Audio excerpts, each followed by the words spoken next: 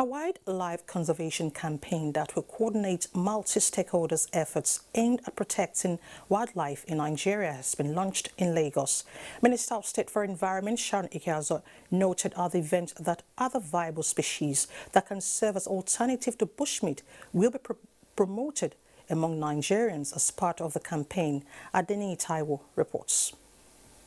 Hundreds of thousands of pangolins are hunted and killed every year just for their meat and scales. It was a call for concerted action to save the world, this time by saving the wild. That call by Wild Aid ambassadors becomes all the more acute in the face of statistics, which, for instance, puts the total number of lions in Nigeria at less than 50, while 308 other species of animals and plants, including pangolins, rhinos and elephants, are threatened in the country. Addressing this attack on the ecosystem requires not only strong political will, but collaborative efforts among government agencies and development partners. I want to make sure we have a healthy environment for our children, and that means conserving wildlife.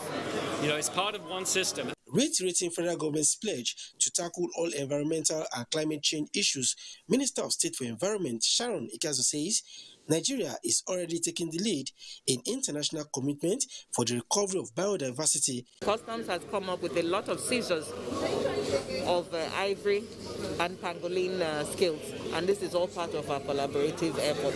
And we're coming up with a national strategic plan on illegal wildlife trade. For Lagos, which is actively battling open sale and consumption of pangolins and other wildlife in Ekpe area of the state, the campaign is necessary to restore harmony to nature and promote one health paradigm. We are sort of farming wildlife like grass cutter and guinea fowls that taste like they grow up in the wild. We can still satisfy that taste without depleting the natural wildlife. Stakeholders say it is important that members of the public are enlisted and sensitized on steps that can help wildlife conservation and biodiversity restoration.